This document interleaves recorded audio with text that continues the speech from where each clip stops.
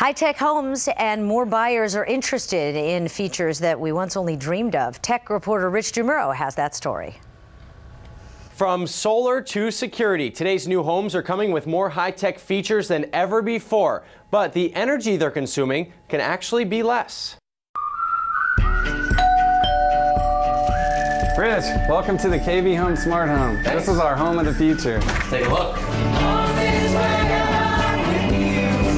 Today's home buyers are tech savvy. People want the same technology they use at work, in their car, in their home. Builders used to promote in-wall network wiring or phone jacks in every room, but Wi-Fi and cellular has made that unnecessary.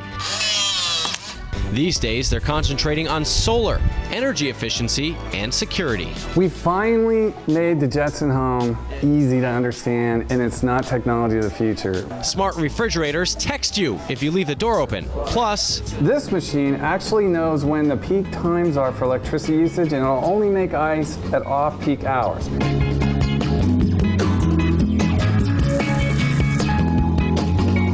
this automatically helps you save money.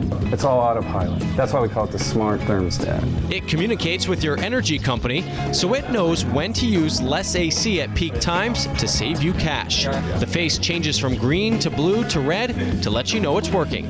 Here's a handy feature, USB outlets right in the wall so you don't need a separate adapter. Plus, it turns off when this is charged so you're not wasting energy. There's pre-wiring for electric car chargers in the garage and solar on the roof, which makes a large home like this cheaper to run than ever before.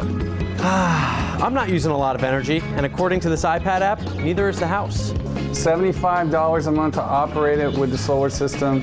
If it didn't have our Energy Star qualification in solar, you'd be paying $266 more than the $75 a month.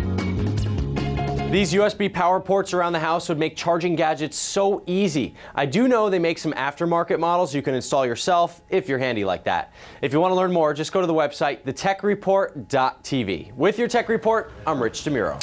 On to Bay Area weather and traffic right now. Let's start with traffic problems on 280 in San Francisco with George.